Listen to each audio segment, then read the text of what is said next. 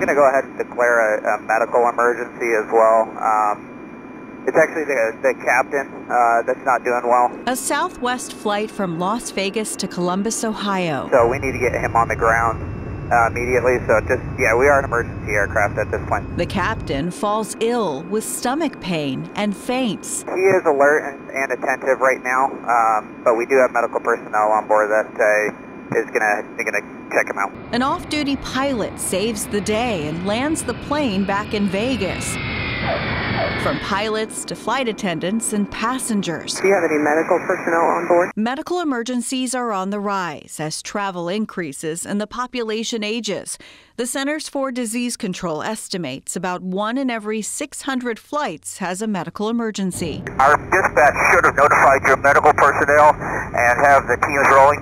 Doctors are warning when the call for help comes down the aisle, they don't always have what they need to help you. 100% of the times that I've asked for those kits, they were either absent or incomplete. Dr. Leo Nisola is talking about emergency medical kits on flights. All airlines are required by the Federal Aviation Administration to carry these bags filled with 25 mandatory items to save your life. The kits include a stethoscope, aspirin, a blood pressure cuff, and epinephrine to treat allergic reactions, but not an EpiPen, in pre-measured doses, which makes the drug easier to inject. There was obviously no EpiPen, which is one of the most important items that you should have on the plane. Neither the FAA nor Congress has updated what's required inside these kits for nearly 2 decades. Dr. Nisola's helped in at least 5 in-flight emergencies. I think those kits are usually outdated, the ones that I've come across, and could definitely use some improvement. He's nowhere near alone. Last year, a doctor tweeting to an airline, "Your medical kits need a glucometer, EpiPen, an automatic blood pressure cuff. It's impossible to hear with a disposable stethoscope in the air. Please improve this for passenger safety." It went viral, and doctors from across the country weighed in. An ER doctor writing, "Need to add Narcan."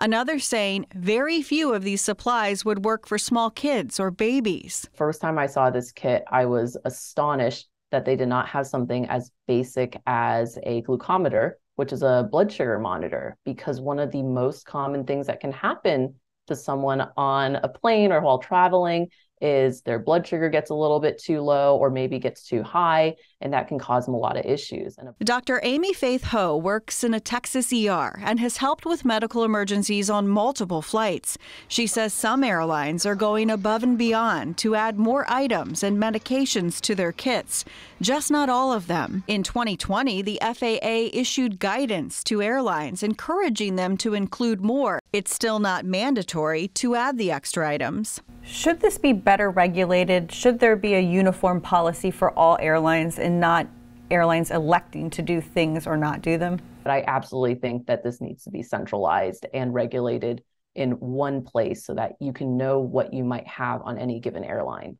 There's no government agency tracking all in-flight medical emergencies, so we asked the FAA for a list. The agency eventually discovered it does track some of these incidents. So we analyzed what it gave us and found more than 400 medical emergencies on commercial flights in the last 5 years. Most of those involved injuries to the flight crew, but some of them involved injuries to passengers. We found passengers falling ill, having seizures, a passenger with a broken leg from turbulence, a flight attendant inadvertently stuck with an insulin shot while trying to help a passenger with a diabetic issue. People live into their 70s, 80s, 90s, and if you have medical conditions, certainly you shouldn't have to be afraid of flying. Avital O'Glasser's been a doctor for 16 years, and she's helped patients on half a dozen flights. On a recent flight, she needed the kit, and she says it was hands down the best medical kit she's ever seen. In the heat of the moment, when you're trying to stabilize a patient at 30,000 feet,